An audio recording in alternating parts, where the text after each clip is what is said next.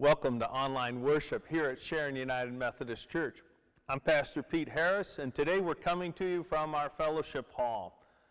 And the reason is today's Laity Sunday. It's a Sunday where we highlight the ministry of those not called to ordained ministry, but those who have been called by Jesus to come and follow. Those who have answered that call to follow and to partner and to serve. And so we have a very special feature today as we're going to hear from one of our partners, I92 Ministries, and the Executive Director, Andy Pyatt. Over the last 5 years, we've packaged 45,000 meals for children in Haiti. And we're working with I92 Ministries again this year, in fact, next month. If you go to our website, sharonumchurch.org, you'll learn more about these upcoming events and the ministries and mission that we're involved with. There are links below if you would like to submit a prayer request, if you would like to make a financial contribution.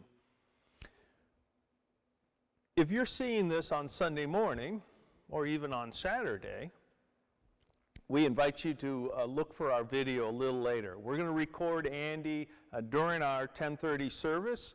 If you're in the area and you're able to join us, please come and be part of what we're doing on Sunday morning.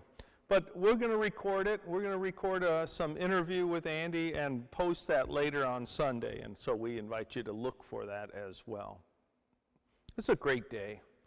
The Lord is at work, and He's working in us and through us to benefit the world, to help build the kingdom. And what that means, as we're highlighting today, is that it means feeding the hungry. We hope that today you know of the Lord's presence and you know of His peace.